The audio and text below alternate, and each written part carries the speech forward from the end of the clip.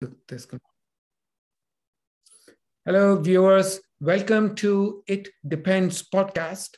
This is the first podcast we are recording for the year of 2022. By the way, 2022 sounds like 2020 TOO. So it's like no, yes, we don't want to go there. So we want 2022 to start on a fresh note, on an upbeat note. So we are doing this recording. I am so glad to have two of my closest friends, amazing thought leaders from the industry participate in this very first podcast of the year. My name is Sanjeev Mohan, and I am representing my company, Sanchmo Advisory Services. With that, let me hand over to Amy. And Amy, please do us the honors. Yes. So Amy Hodler, thank you everybody for joining us.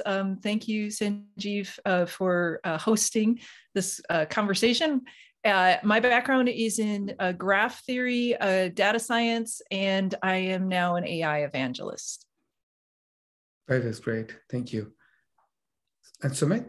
I guess my turn. Yeah. This is Sanjeev. Thank you for inviting me to this. This is great to be part of the first podcast of the year. So it's a great pleasure to be here. I work on machine learning research as part of my Gartner work. I kind of do all things machine learning, from end-to-end processes, deployments, implementations. But then there are a few topics which are my favorite. Look at a lot of the responsible AI topics, explainability, bias detection, just responsible use of machine learning solutions. And then a few other areas where I'm very interested is the operationalization, because I come from a lot of many years of project implementation. So I guess I'm much closer to actual implementations, very pragmatic on that when it comes to implementations. And a lot of open source technologies as well, because that's really where I see innovation come through first. Yeah, so that is one of the great things I like about both of you is that you're not just talking about machine learning in abstract, you're actually practitioners. So Sumit, you've delivered projects, you've been a very early proponent of machine learning and built amazing frameworks for MLOps, open source, entire explainable AI. You've done some groundbreaking work. And Amy is actually a published author of in the space of graph databases, graph algorithms, Spark, and machine learning. And my go-to people when it comes to learning anything about graph and machine learning, you're the ones I go to.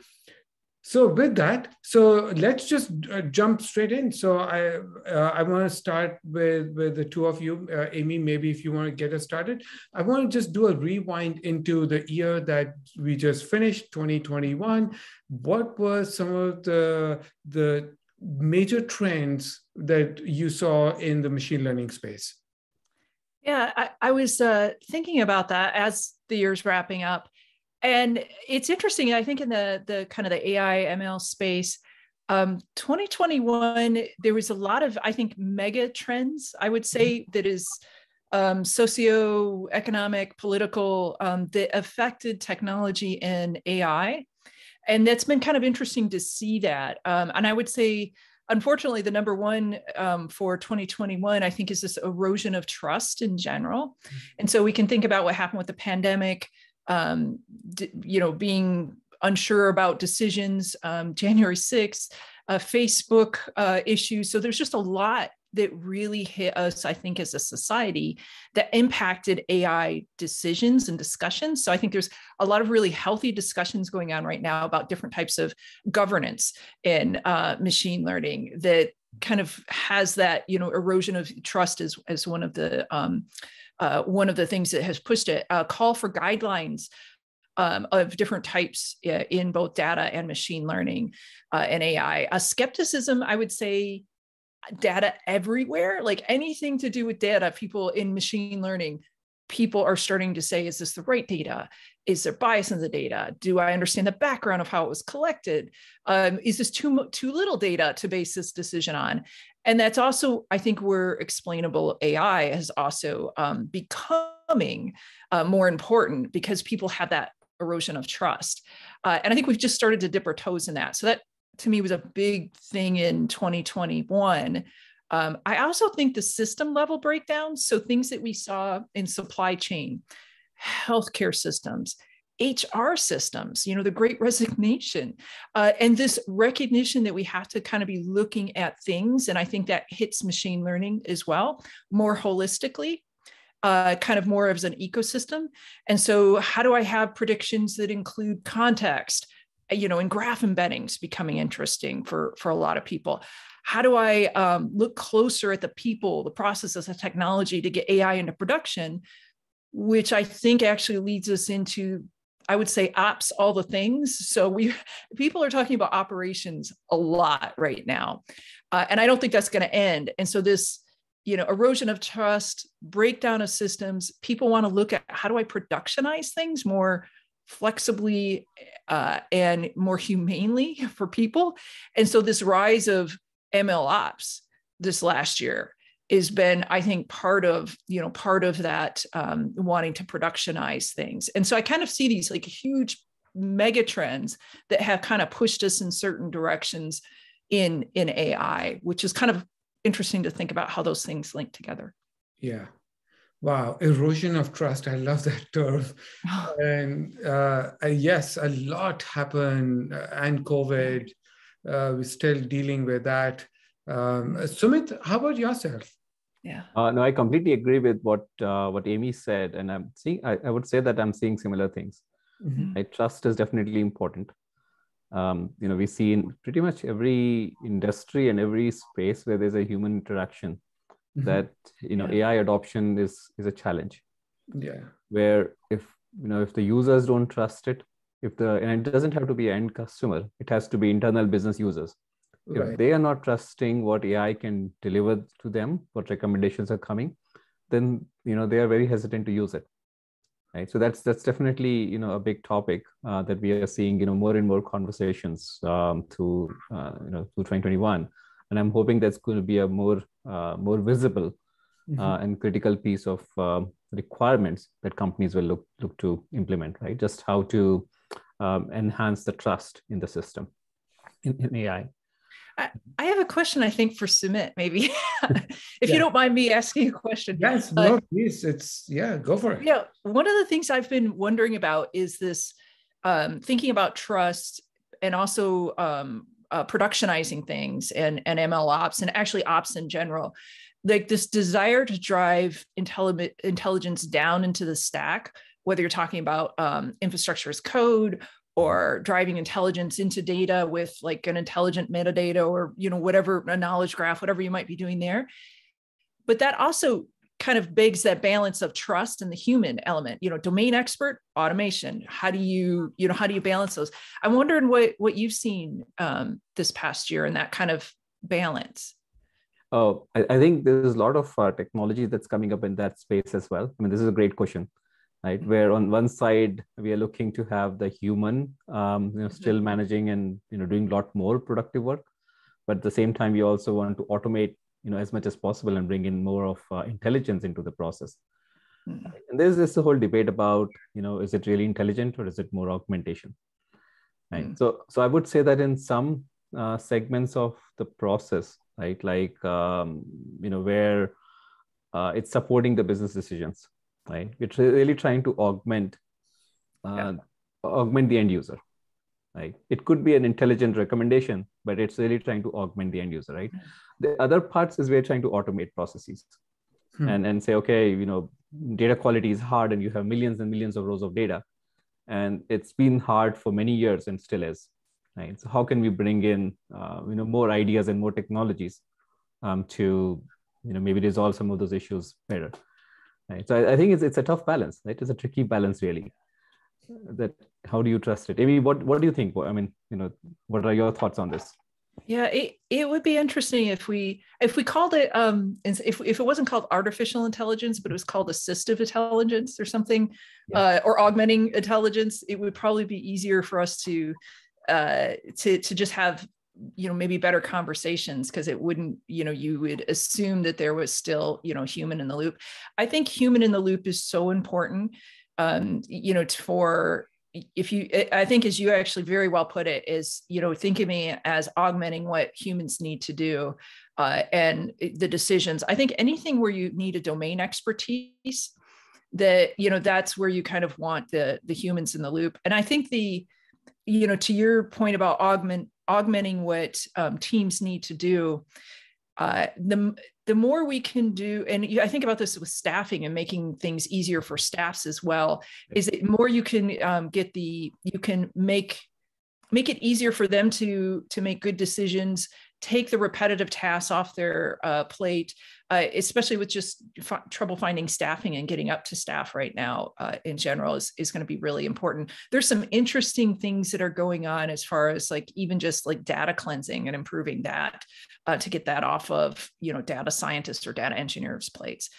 So I think we'll probably see that through next year, is just this idea of how do you augment what we're already doing versus replacing what people are doing.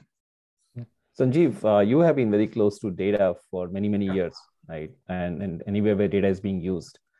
I know you want to ask us all these tough questions, but what are your thoughts on this one? Yeah, so the tables have turned. So you get to ask me questions, and as an analyst, there's so much we can talk about. I really think by the way, I love this idea of rebranding AI as augmented intelligence. I think that should have been the right term right from the beginning, because you just cannot replace the domain expertise. You can automate the statistical analysis of data. And that is where I see AI is a must-have. The volume of the data that we are handling today is so large that it is manually impossible to do it. If we look at, Amy, you mentioned data cleansing. How many years, decades have we tried to fix data quality problems and we failed at it?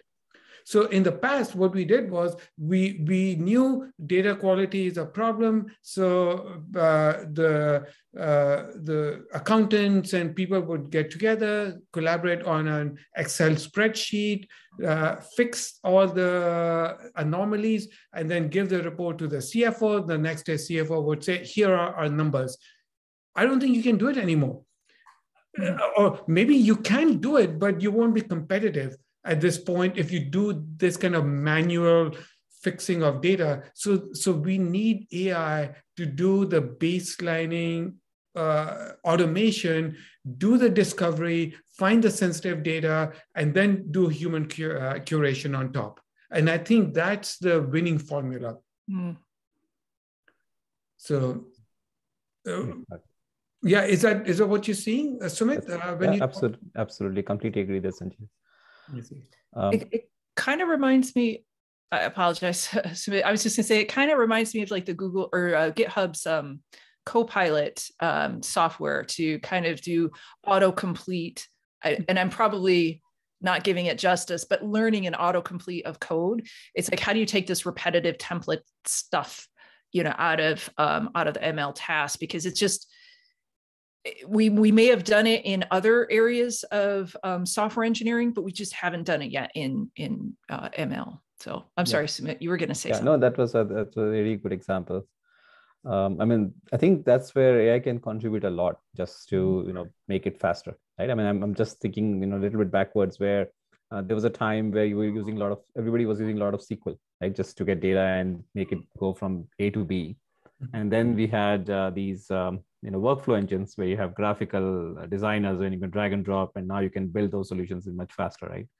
And now with AI augmentation, it's kind of the next phase of that evolution, right, where a lot of that can happen, even faster. So you can, I guess, developers can focus on more important things, more value additions than just having to write boilerplate code. So I have a question on this. Do you see that the vendors or the market is doing what we call AI washing, where everything is being branded as AI enabled? how can we distinguish whether it's truly AI enabled or it's just rules based? Because it's all black box. So anyone can say AI enabled data preparation, but what defines it? And I'm afraid that if everything is AI enabled, then one, it loses its value, because how do you distinguish? And two, people start mistrusting it. Mm-hmm. And they say, oh, it's AI is a hype. And sometimes we hear from people saying, yeah, AI is a hype. You don't really need AI. Any thoughts on that? Yeah. Can I go first, Amy? Please. Yes. Yes. Please.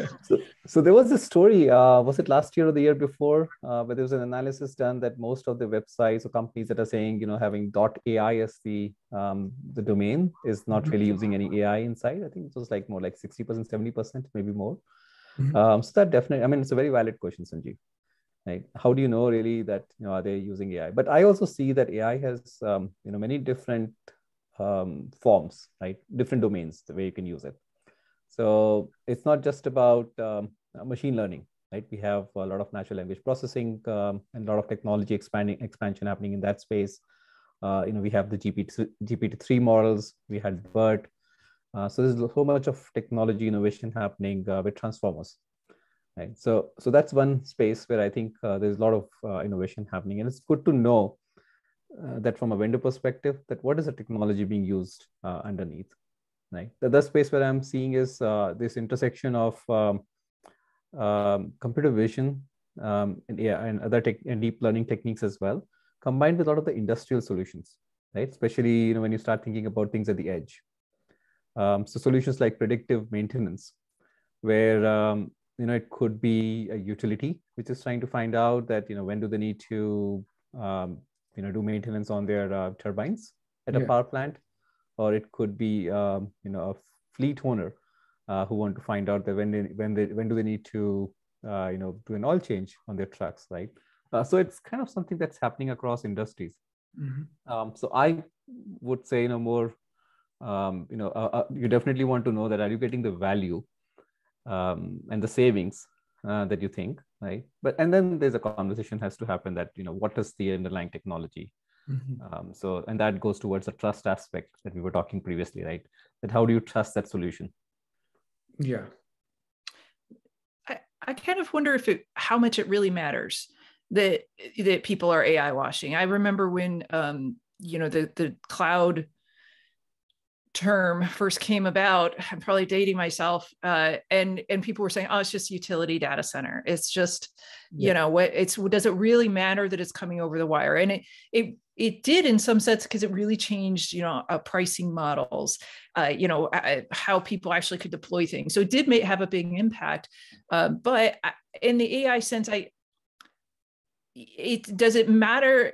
You can either talk about the specific technology, or you can talk about an AI, an augmented intelligence, a kind of a delivery system, or the way the services are provided. And when I think about AI, I'm going to start using augmented intelligence.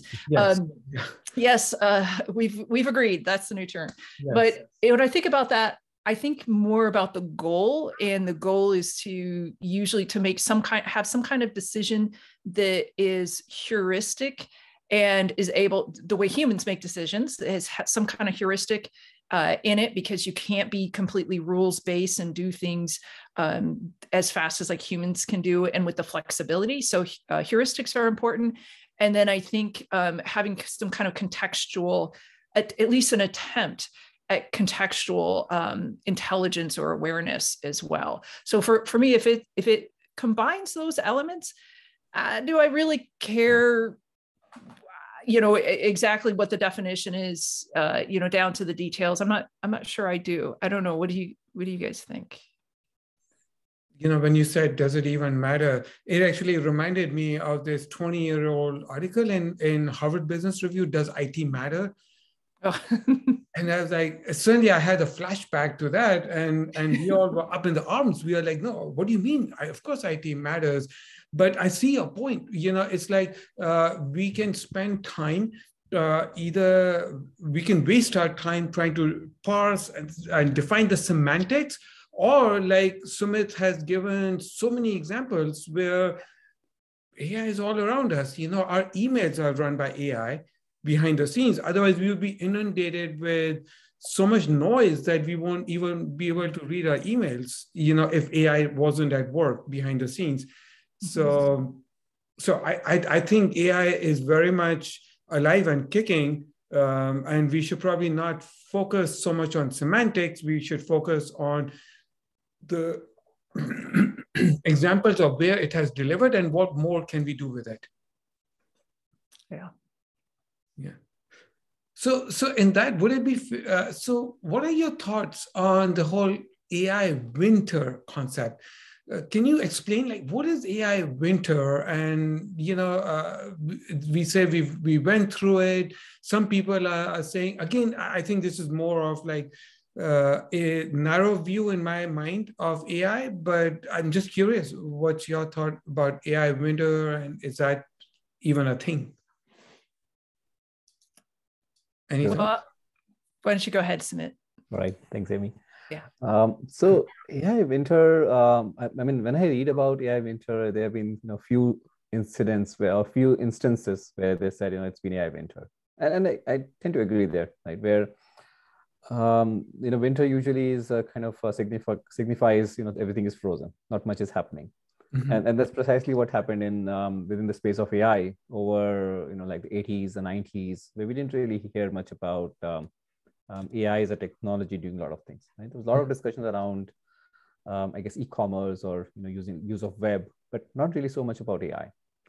And I think the few reasons that this happened. One is hype, right? That over-promising that AI can be just the term AI, right? Artificial intelligence. That at some point we can have this AGI, or artificial general intelligence, where AI can do pretty much everything. Right? It always reminds me about the series Star Trek, where they had you can just speak to a computer, or you have amazing technology.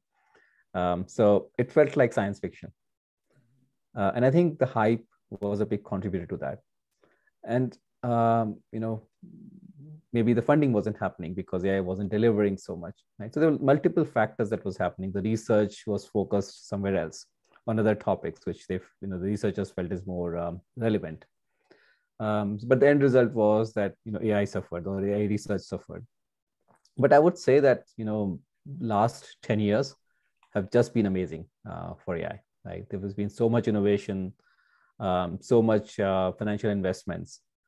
Right, that just amazing growth. So many people who are looking to work on AI solutions. Right, a lot of university courses. Pretty much every university has a course on data science or AI. So I think from the point of view from people and process and technology, there's just last 10 years have been amazing. I was reading somewhere they said we're in the AI spring. AI spring. So, okay, as opposed to winter, we are in AI spring. So I think there's still, in my opinion, there's still ways to go. There's always risks, right? That if we continue to overhype and people think that AI is magic, then there's becomes that gap between what AI can do and what the expectations from AI are. Mm-hmm. I had similar experiences when I was working on projects before, in the past, where not everybody understood what AI was or what it can do. And even, not talking about general AI, just machine learning, what machine learning can do. Mm-hmm. So I think I felt a big part of working on machine learning projects or AI projects is really about education. Mm-hmm. So making sure that, everybody who's a stakeholder in that implementation or a project, right, gets a decent understanding of what AI can do. Right? And what the expectation should be, and how does the technology work. So I think education is a big part of making sure that it keeps on being successful. That's great. Amy, your thoughts? Yeah, I really like what you had to say, Sumit, and I think that reminds, there's like two elements of that come to mind. First is, well, I'll say first, I don't see an AI winter coming right now, even though I no longer know what that term means, or I can't define it. But that I think what's different now is there's more tangible business impact. So that traction that Sumit had talked about, there's more traction. And I would say more savvy deployments. I don't know if you remember, people used to talk about POC purgatory with machine learning projects, where, the team, you'd have a data science team that would be given, a chunk of money and say, do amazing things. Come back in 6 months when you've done something amazing. Like, what does that mean? And you would have, some people very early in their career trying to figure out, I just have to do cool stuff. I don't know what it is. And I think that has shifted in the last few years, where you have more savvy deployments, where people are tying, whether it's experimentations or actually POC, to business outcomes. And I think as long as we are aligning, and I would say incremental AI successes to predetermined, measurable goals, we're not going to have an AI winner, because we're going to see that, measurable, visible traction, and business will keep investing in it. So I think that's first, my first gut feeling on that, and actually just seeing people deploying successfully. The other thing is something Sumit said about education being so important. It reminded me, and talking about terminology at the beginning of this, reminded me of seeing, I saw Hilary Mason on stage when she was the GM of machine learning at Cloudera. She's now founded a startup. But I remember her saying on stage that our biggest challenge in AI and machine learning was terminology, and being able to tell stories, having consistent language, and having things that didn't sound like science fiction. And I thought that was but she didn't know what the language should be. And I think that actually gets to a core part of the education is, do we have ways that we can talk about AI with common understanding between business and, data scientists and end users. And that also reminded me that I want to say just a couple of weeks ago, there was a publication of an image library for AI. It's Better Images of AI. And it's it's .org. So I'm assuming it's nonprofit, where they have more realistic images and iconography of AI. So it's not like the scary robot, that is, if you Google, image of machine learning, you get these like really, horrific or silly little robot. So they're trying to have more, and to me, that's part of the education process, is these, common realistic, images and terminology we can all use. Yeah. Amy, something you said really resonated, where you said predetermined measurable goals. Yeah. And I think that's extremely important, right? It's been extremely important for any project, but it's definitely more important for AI, right? So that it doesn't, get away from reality. And in the end, I think, we're solving a business problem. Yeah. Right? So that I think should not deviate from that goal, right? And the only way to achieve that is, having those measurable goals. So, completely agree with your point there. This is really good. One of the questions I was going to ask later in the show, but we've already pretty much covered it, is like, what are some of the most successful companies doing in this space?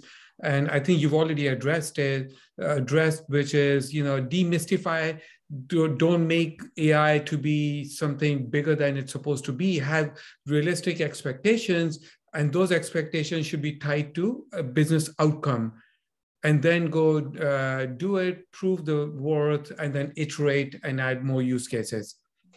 Rather than, like, I like the way you said, here is some funding, go do cool things. Just could mean anything, so yeah. The other thing is, as far as like successful companies, and I'm curious if both of you have talked to companies with, I don't know if this is, either a problem or a recipe for success, is this difference between, and especially the last year and a half, between collaboration, real collaboration versus noise. And so one of the things that, talking to people in different teams is just more Slack messages is not going to, it does not equate collaboration. And so this idea of, operational models that actually bring together teams. And I've seen some companies do this really well in the machine learning space, where they're connecting their data scientists with their data engineer better, with their, tying it to the business goals, but having like an actual effort to have common terminology, common measures, unified dashboards, even if they're not, beautiful or what they're currently using, as opposed to these silos approach.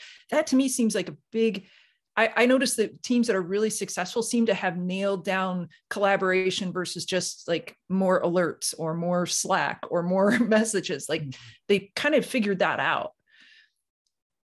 So is there a issue with how do you ascribe value to your machine learning initiative or your overall AI initiatives? And I'm asking this because I get this question a lot for data catalogs. And Amy, I tell people, my clients, if you look at how many Slack messages you get on, hey, what is the meaning of this data? Where do I find the source of truth or this kind of stuff?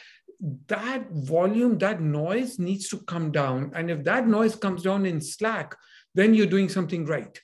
So it's kind of an indirect way of showing value of your data governance initiative. So same thing, for machine learning initiatives, how does one ascribe value, either real dollar value or, intangible value to that initiative? Yeah. So I've got some thoughts, but then I think you probably have more real world examples. So unfortunately, what I've seen, I haven't seen people use the less alerts, less Slack, less questions as a way to show value of the machine learning yet. But it's the difference between what I hear people on the team talk about that are doing really well and the ones that aren't doing really well. And so I think I like that idea as a measure. Most of the measures that I'm seeing have to do with like reduction in churn. So therefore, I have better churn recommendation, a better, increase in overall purchase, of services. And so I use that as my, my recommendations doing better. So those are the measures that I usually see. Fraud, of course, reduction or recovery of fraud, tied to more ML models out there. So those are the very businessy bottom line measures that I'm hearing people talk about. But I like this idea of measuring reduction in friction at work, if you will. So I like that idea, but I haven't seen anybody do that. I don't know, Sumit, have you? Well, there's your organizational structure that comes in, right? There's a Conway's law which says, your processes get aligned with how your organization is structured. So I was, as Sanjeev and Amy, you guys were discussing, I was, kind of thinking about, how things have changed over the last 3-4 years. So I remember, when I was doing my early projects, it was more strategic in nature, where the thought was that, okay, can we just explore what we can do with AI, right? Do some proof of concepts, validate the technology, maybe, demonstrate success with it. So the question of that, are we getting the right results and returns for the investment wasn't there. And as part of a lot of the interactions with the clients as well, right, I see the same kind of pattern where 3 years back, it used to be a lot more about, I want to do my first few proof of concepts, right? Can I create my first 10 models? And I've seen that change a lot over the last 2 years, where a lot of companies have moved from those first 10 models to say, okay, I want to build my first 100 models, right? Yeah. In some cases where they're saying, okay, I want to build my first 1,000 models or maybe more, right? So there's been that shift in terms of scale, right? And with that, I guess, the ones who are saying, okay, I want to build my 1,000 models, I'm sure they have cracked that puzzle, that, how to keep track of these models. Are they delivering business value or not? Are they staying, healthy and up to date or not, right? But I would say that's still a minority. Yeah. I was going to ask you that what is the percentage of people, roughly speaking, that you talk to that have maybe no models to 5 to 10 models to 100 to 1,000? What would you say, rough estimate? So that's a tricky one. I would say, I guess a sampling problem there, where I wouldn't say I don't come across anyone who has no models. Right? No model. Oh, wow. I work on machine learning, on AI, so it's probably a sampling issue. That's good. On the other extreme, where they have 1,000 or a few thousand models, I would say that's probably 5% or less of the companies that we talk to. More, I guess the center of gravity is probably in that 10 to 100.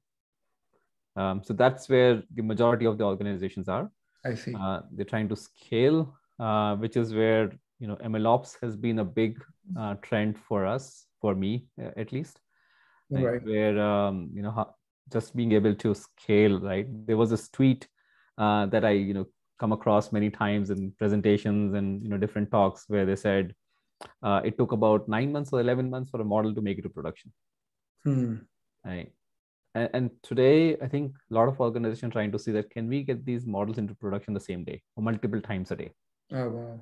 Right. So I think, that the goals, or the timelines, have compressed a lot because organizations are realizing that there's a lot of business value to achieve from there. Right. That is great. Yeah. Right. So that I think that's where it, it comes closer, from hype to reality. But there's still a lot to be done. I mean, there's Amy, your point about data silo or the silo within organizations. I mean, that's a valid thing. That's real. Right? Where I've seen where data scientists say, okay, I'm building this solution, but nobody in business wants to use it, right? Or other way, where the business users say, okay, I need something, but they don't know how it can be done or who can do it. So that's a valid thing. I think your point about a lot of people being somewhere between, tens or a few tens to 100 is kind of, my feel as well when we start to talk to people.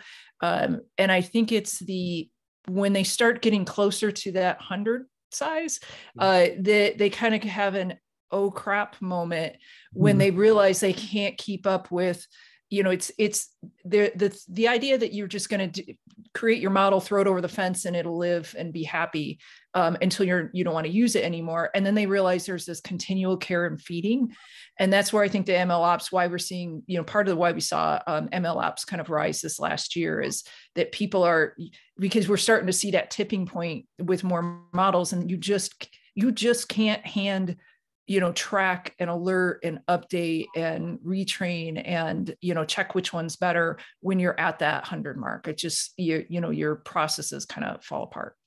And I think the other thing of that I think I'm thinking a lot about right now, and I don't think businesses are thinking a lot about yet, is model and machine learning governance, because it's hard to validate and govern an artifact that keeps changing on you.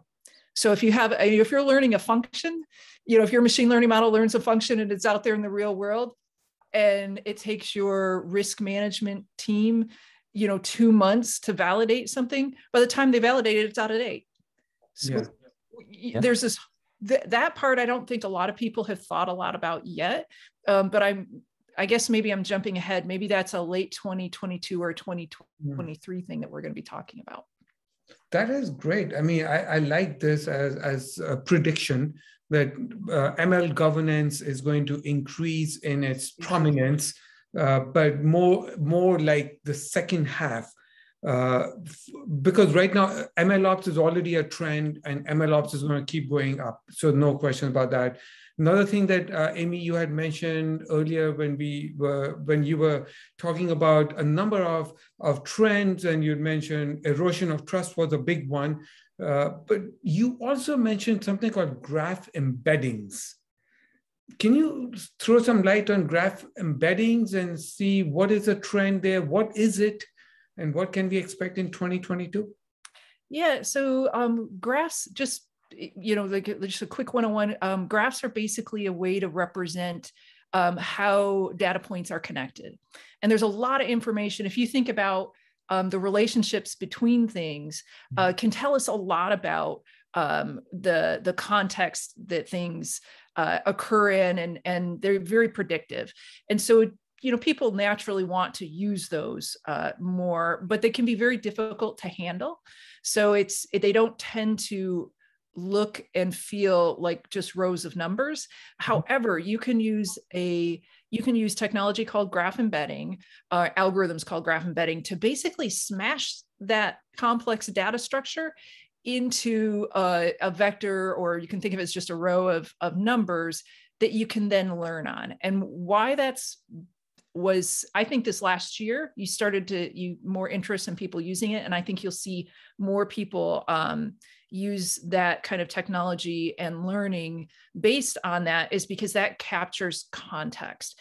And if you think about how hard it's been to make predictions this last year or two, the more you can add in the context of your data, the more you get a more holistic view of the data you're learning on. And that can only make your predictions better. And so that's why I think it's been a nascent trend for the last year or so. And I think that's just going to pick up more, and has actually been accelerated more because of the pandemic and the difficulty in having good data to make predictions on. That's great. And Sumit, do you come across graph embeddings? Any thoughts on that? I think graph's going to be everywhere. I mean, graph has been there for a long time, but last I would say year or so, it's been it's become a lot more visible, as a solution. So that's really promising. I mean, if you think about the current problem of supply chain challenges, right? Just to be able to link that, where the demand is going to be, where the supply is going to come from, what are the dependencies in between, graph provides you that perfect data structure, that how to relate these different and diverse kind of solutions and products, right? And know that causal relationship, that a drought in Taiwan could cause a chip shortage worldwide, right? Who would have known that? So I think it's a foundational solution, and I'm sure we're going to see a lot more of graph, especially in 2022. That is great. Amy, you would concur with that? Absolutely. It's been on the rise. Graph's been around for a while, but it's been on the rise. And I think there's been some, fundamental shifts in what vendors have been able to offer that just makes it more practical for people to actually use them, either natively or in other machine learning processes they have. And so as that has gotten better, and then I think the pandemic, with the shift of information and need to innovate with analytics, that's kind of pushing people to look at different things. And something Sumit mentioned about like the supply chain, I think using things like graphs will help people do more journey analytics. So looking at, not just, again, an individual data point, but what's the customer journey? What's the product journey? What was the patient journey? And do machine learning, not just on discrete points, but on like complete journeys, which is kind of exciting. And I don't think there's a lot of that going on yet, but the technology is there, and you can see it coming. So with graph embeddings, is it fair to say that in the past, if somebody had deployed a graph database, they were able to do a lot of graph-related use cases, but to do machine learning, they had to extract it into maybe a CSV file or Parquet file, put it into a data science cluster, and then run a notebook on it. But with graph embeddings, you can bring that notebook experience, Spark, into the graph and push down the processing into the graph, would you say? I would say it's actually the other way around, mostly, is that people are using the information they have from a graph and then putting it in a format that is machine learning friendly. So that you can kind of feed that insight in that context into a machine learning process that's already up and going. So you don't throw out what you're already doing, but you're just adding that contextual intelligence to that. So we see there's a lot of movement where the data science work is being pushed down into the relational database or some of the modern databases. So you don't really, because as the volume of data goes up, it becomes harder to build your output to be machine learning friendly and extract it. And maybe you may even have to pay egress costs and latency. Do you see an intersection of machine learning with the graph where it's becoming one, unifying? I think there's some really good technology that's very promising. And you do see some of that getting pushed down. But at the moment, the gravity seems to be in other ecosystems and tools. That could shift, especially if you're doing a workload that's heavily tailored, to like for a graph or for anything else for that matter. If the workload's heavily tailored to one type of data structure, that kind of makes sense. But it's interesting. There is also some very promising things like, the graph neural networks that people are really excited about. And it's very promising, but practical. I don't know how much practical, tools there are and platforms thinking about, hey, we don't want a science project. We want something that, that you can slip into what you're already doing. I guess that's what I see for probably 2022 is still the bulk moving to, where other machine learning processes are happening. But that could shift depending on what vendors are able to offer. I don't know, Sumit, what do you see out there? Oh, very similar, Amy, very similar.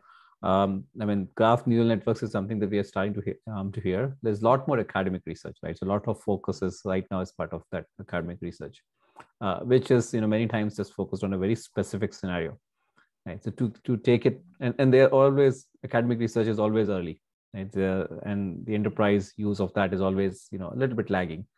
So I think going to see some of that adoption into the tool sets that we're using, and then the enterprise use cases. And hopefully that's a good success story, maybe towards the end of 2022. Really looking forward to how graph and the graph neural networks play out, and how it becomes more useful. That is great. So we've been talking quite a bit about the trends or the predictions for 2022 in our general conversation here. Towards the end of this program, I'd love to have you summarize and maybe give each one of you what are some of your predictions. But before we get to that point, I have a question for you, Sumit. I know one of your research is also in the synthetic data. What is a problem we are trying to solve? Why do we need synthetic data? And can you throw some light on that? And then Amy, if you want to add, your research on that space, that'd be great. So Sumit? Well, so synthetic data, when we talk about data for machine learning, right? And that's kind of, where we started as well in this discussion. So data is really the basis of anything where you're building in machine learning, right? And in a lot of cases, when we look for, do we have sufficient data or not, right?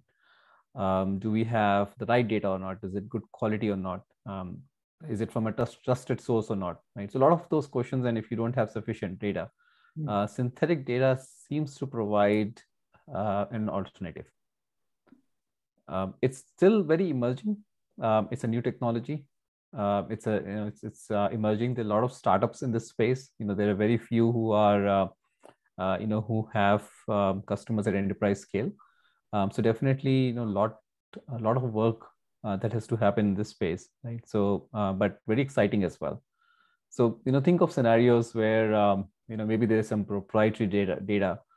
Let's say, it's an investment banking firm and they have a lot of trade patterns, and they don't want to share those with the data scientists, just from a secrecy perspective or proprietary information perspective. So then, how do you use machine learning? Right? If you cannot have good data, you cannot build a good model. And that's one of the scenarios where synthetic data where you can use existing data to create new data with similar characteristics becomes useful. How do you do it? Right. So essentially, you're training models based on existing data, and then using those models to generate new data. So technologies like GANs have a place as part of this. Bayesian networks are included in here.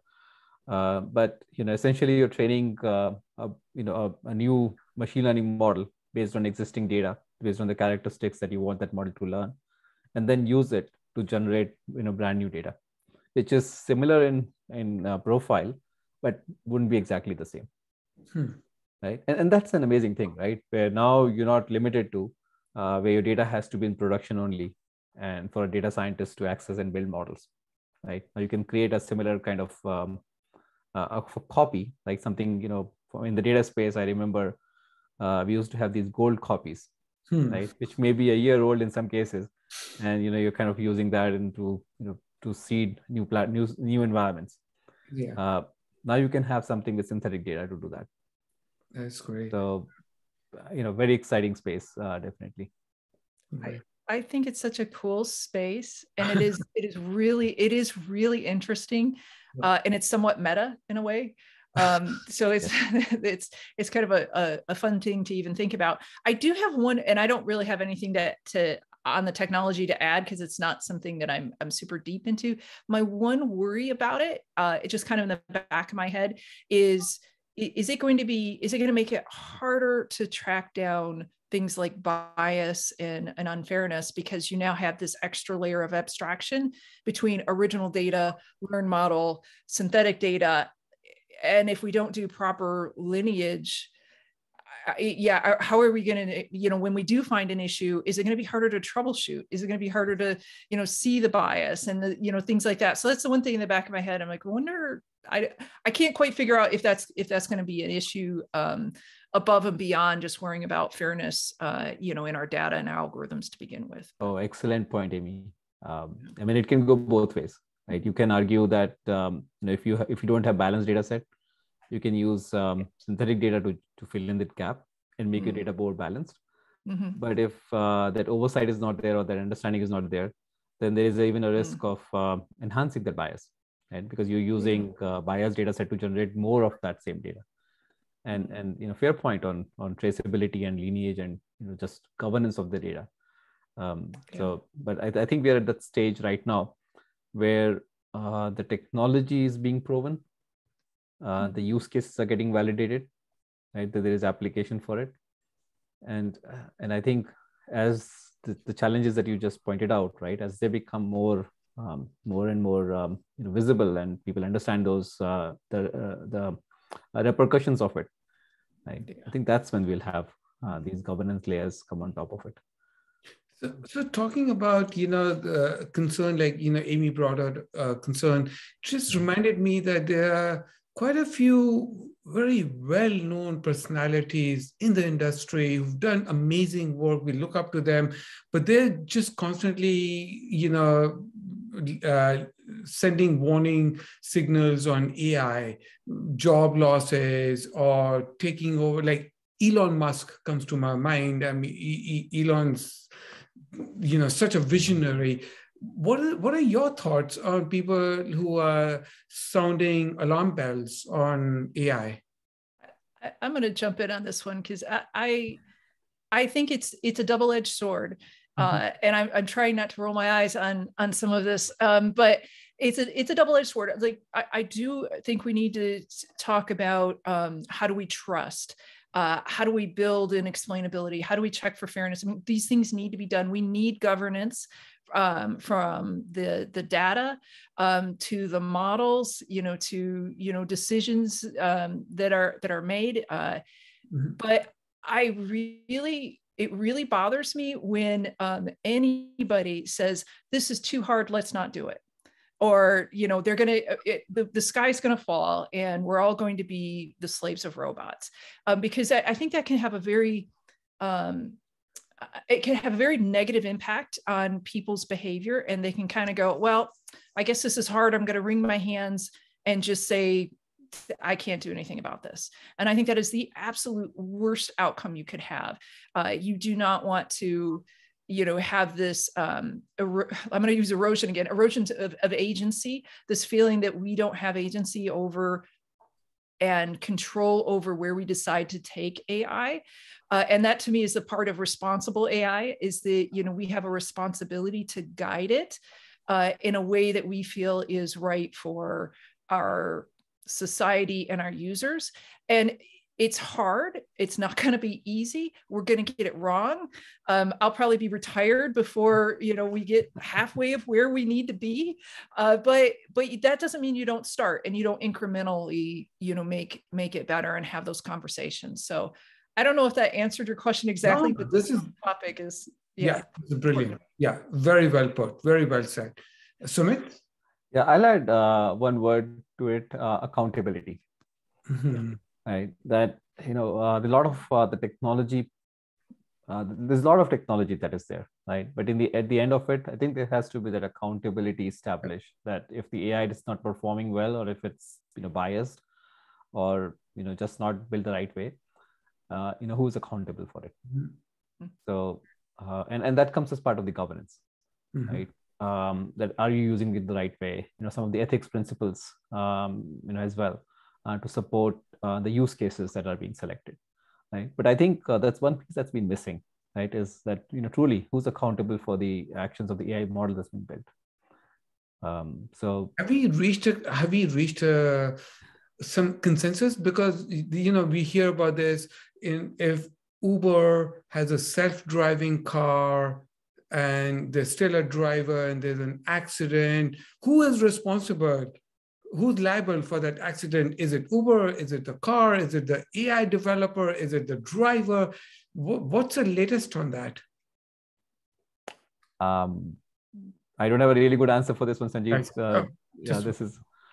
I think we are still talking about it. I think that's why we need people, anybody who's impacted by AI, which is everybody, needs to have a voice in and discuss what guidelines and regulations should be.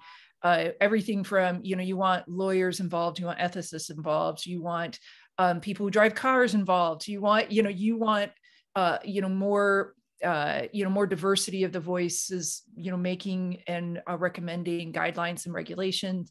Mm-hmm. I think the EU is ahead of the US by, I was going to say a year, probably a couple of years, in kind of putting out guidelines. And I do think we're going to see probably EU more possibly regulations next year around what it means to have more ethical AI.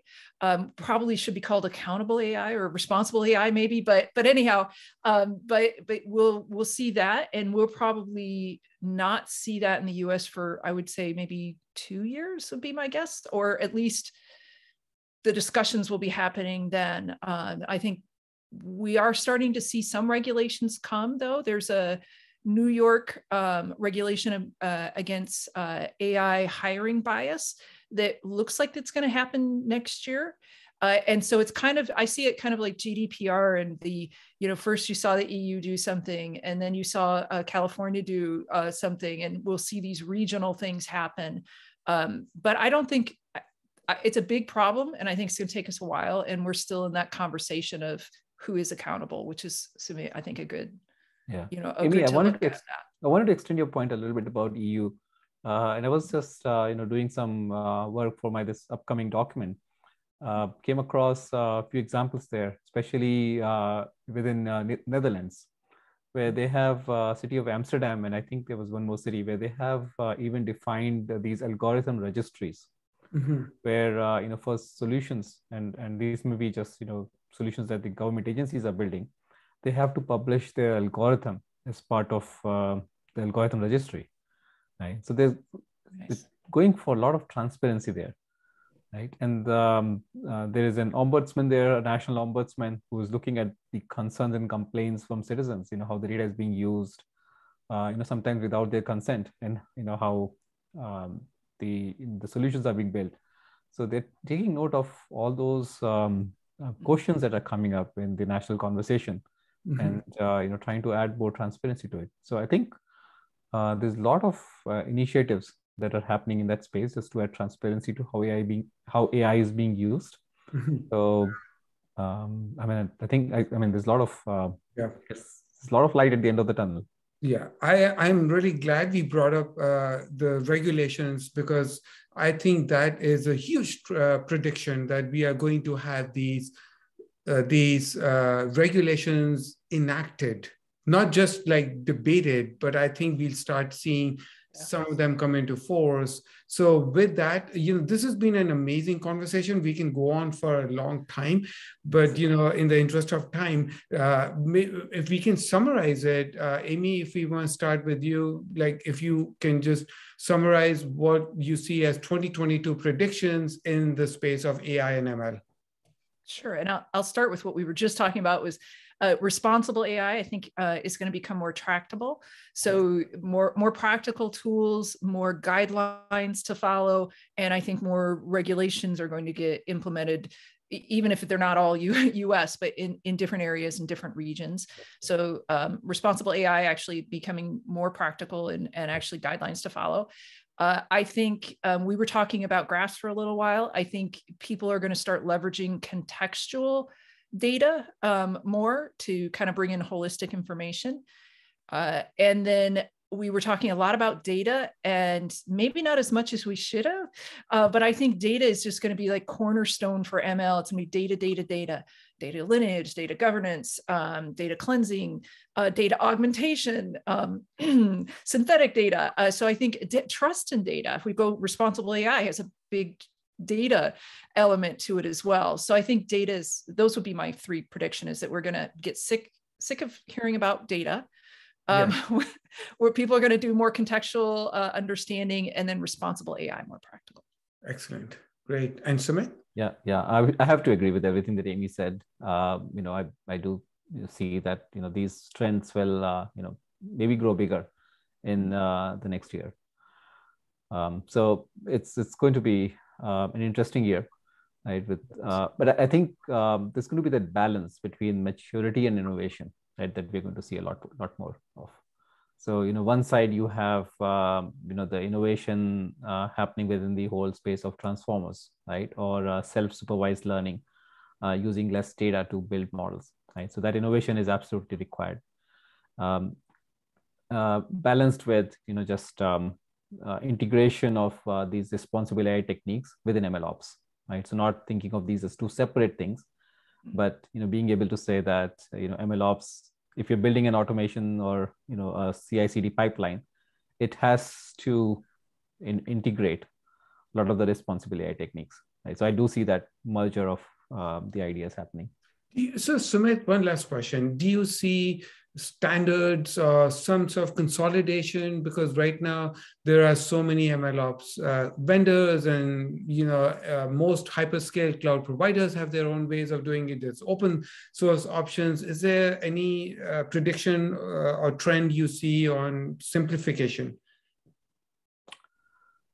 So I kind of think about it as, software development has done a lot of these things, right? Where we have, the DevOps frameworks, the tool sets that come from there, right? So I guess it's, it's like a sequel of the, first part of the movie, where, we have seen a lot of these challenges play out within the DevOps space, right? And now we are within the, we're seeing that extension of MLOps and see, how it's going to go. So, I do hope that there's going to be some standardization that's going to come in place and some interoperability across different products. And there are, some of those standards in place, right? It's a matter of adoption of those techniques. That is great. Great. Thank you so much. I am amazed. We've done the whole program without mentioning even a single vendor, but we stuck to the concepts, approaches, best practices, challenges, some lessons learned, trends, and predictions. So thank you so much for coming on this show. We could do this every week. There's so much. In fact, Amy started with mega trends. Each trend, like MLOps, could be a whole episode by itself. So hope to have you back in future. So thank you so much. Wonderful. Thank you. Yeah. Thank you. Thank you, Sanjeev. Thanks, Amy. Thank you. Thanks, everyone. Yeah.